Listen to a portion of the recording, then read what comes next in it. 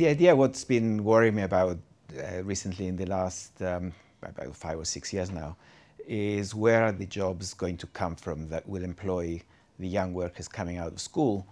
My focus has been the industrialized countries of the OECD, mainly Europe, and how it compares with the United States. And if we look back in the age of manufacturing, which was up to the 1970s when it started declining in our countries, many young people, the unskilled, the ones who left school early, they were expecting to go into manufacturing or mining. They were becoming manual workers, very little skill, maybe a little bit of apprenticeship training, and then you got your job and you stayed there, and society sort of knew what to expect in terms of employment.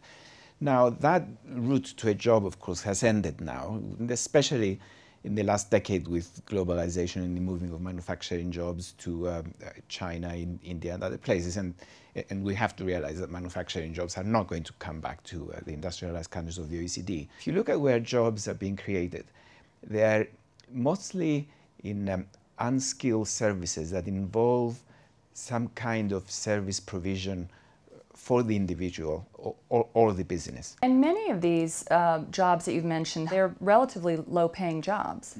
So what are the ramifications of that? How do we fix that? Well, that's exactly where the challenge is now in terms of making those jobs more respectable. It can be made to meet the expectations of young people, and it also has the prospect of employing a lot of people, and especially women who need to come into the labor force. The second thing that government could do, actually, and I've become a great supporter of this, is the minimum wage. You could be increasing the minimum wage along with mean incomes, and inevitably the lower incomes will increase.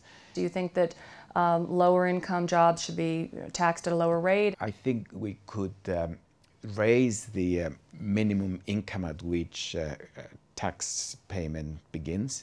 We had a meeting just a little while ago with CEOs of companies, and when they asked them what did they think government could do most to help them in their recruitment, they mentioned precisely this point, that the secondary school education is being outdated, and government could modernize it by teaching things that are more in tune with where industrial society is going today.